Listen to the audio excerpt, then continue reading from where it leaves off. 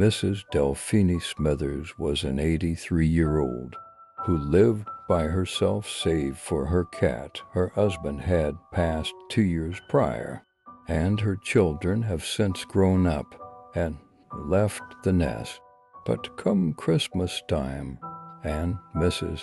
Smithers gets her joy whenever her grandchildren paid a visit. She thought of the looks on their faces whenever she served them Christmas cookies and other pleasantries. This Christmas, she made some sweet and salty bark and kept it on the kitchen table. She found herself sitting down in her favorite chair, knitting a scarf when there came a sharp knock on the door. She jumped a bit, not expecting any visitors at the moment. Can we come in? Smithers tentatively laid the scarf on the arm of the sofa and gripped the chair. Her frail bones popped and shifted.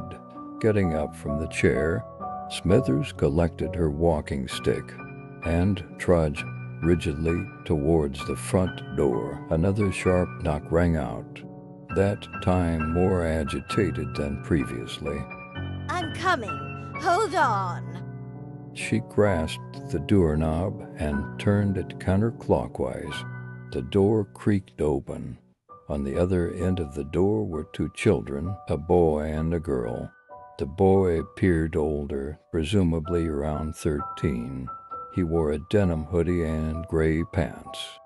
He was holding the hand of an 8-year-old girl who was wearing a blue dress with white lace. For whatever reason, the children had their heads bowed. Looking at their feet, the boy repeated his question. Can we come in? Smithers scratched her head. It was at 10 p.m.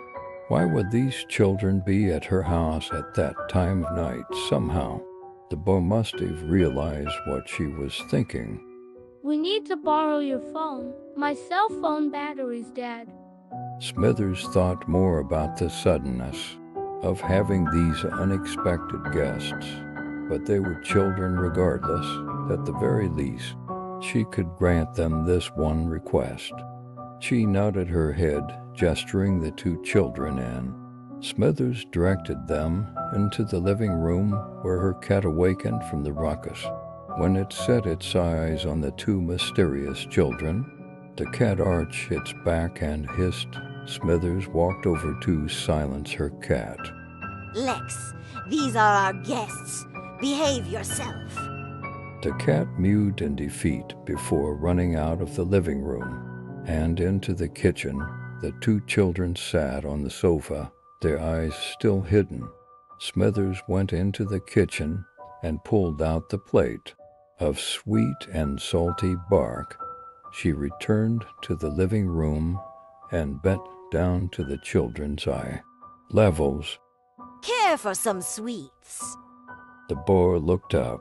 There was a good reason as to why he was shielding his eyes. They were devoid of color or pupils. Nothing more than pitch-black nothingness, whatever he was. He assuredly was not of the earthly realm. The girl looked up as well.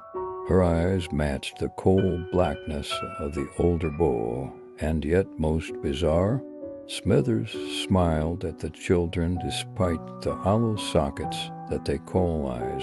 The children were speechless at first. They shared a puzzled glare.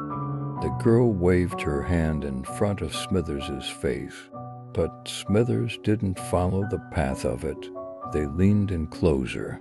Realizing that Smithers's eyes were glazed over in a thin sheet of blue, she was blind. Smithers suddenly frowned. Oh, I'm sorry. You don't care for them? Thank you. He took a piece of the sweet and salty bark and broke it in his hand before passing the girl a piece. Their heavy teeth ground down on the sweets. Oddness aside, the 2 children couldn't help but bask in the sweetness and saltiness of the snack. They indulged themselves in more of the sweets before getting up. They looked at the decorations with curiosity. On top of the fireplace on a stand was a small replica of the nativity scene.